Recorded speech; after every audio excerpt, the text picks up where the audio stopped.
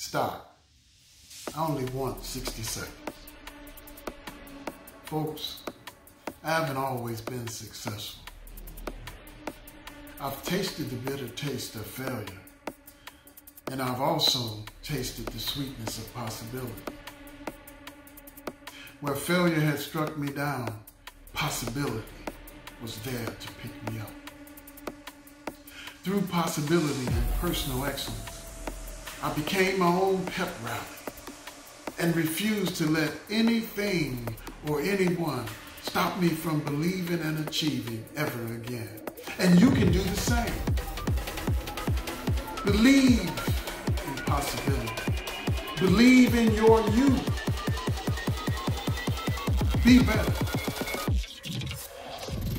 And believe